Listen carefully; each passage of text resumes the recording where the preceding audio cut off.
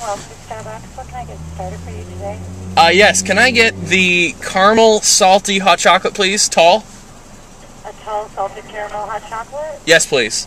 Is that everything? That'll be it. That'll be 401. Great. Thank you. You're welcome. So I got the caramel salted hot chocolate. I've got to say, this is the drink of the year when it comes to a nice warm beverage. If you want something that is just absolutely fantastic, we recommend, and I say we because Pastor Greg was the one to come up with this, the caramel salted hot chocolate from Starbucks. And I'm going to explain it to you, but I got to get it at the window and pay for it, so I'll be right with you in just a second. It's hot chocolate is the beverage with whipped cream on the top, and notice that there is caramel swirl, but the highlight of the drink, surprisingly, is it has a light layer of salt on top of it.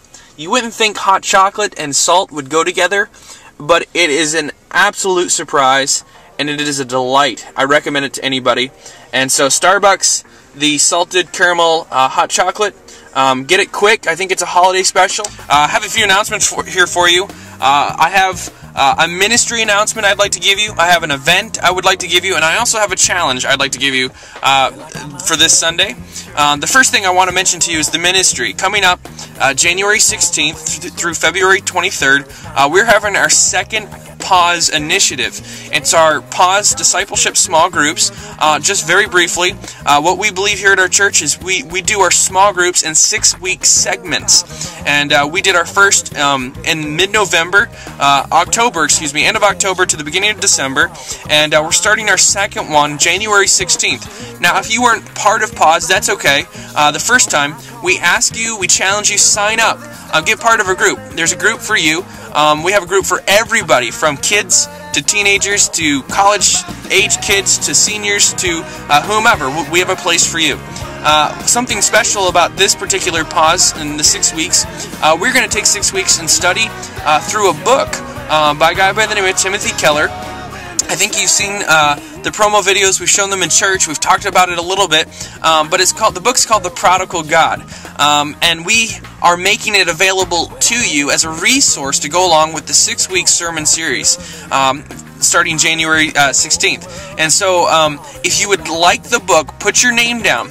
Unfortunately, we're going to have to order these this coming week. I was a little bit off on when we had to order them. So if you're interested in getting a book, write your name down today or sometime this week. Call the church. Let us know that you're interested in a book, and we'll be able to order that for you. If you're and I know this is seems far away, but it'll be here before you know it. But February the 6th, it's a special time of year for a lot of people. It is the Super Bowl, and here at SJ1 we're going to host a Super Bowl party. The game is being played in Dallas, Texas this year. It's always a fun time. The Super Bowl starts at 7 o'clock p.m. on February the 6th, and we're inviting anybody who wants to come. Give you a challenge as a church.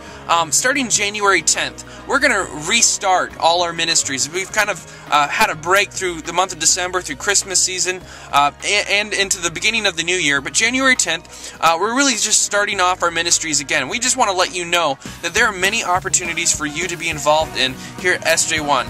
And we're challenging you, if you're not plugged into something, to get plugged in. And there's many opportunities to do that. We have 3 new children's teams starting up, and I know that the leaders in those teams are going to need some help. And if you're interested in working with children, what a wonderful opportunity to be able to do that. But we also have greeting teams, ushering teams. We also have cleaning teams and prayer teams. There's multiple ways to get plugged in, and this is our challenge as pastors to you.